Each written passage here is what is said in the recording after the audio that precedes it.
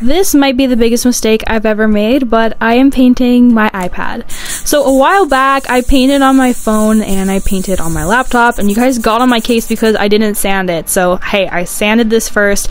I know I'm supposed to tape off more than just the sides, but I covered the camera and I don't know what I'm gonna do about the Apple logo. I was not using scissors to cut out that. I just got the base coat done because I'm gonna do a floral design, but come back for part 2.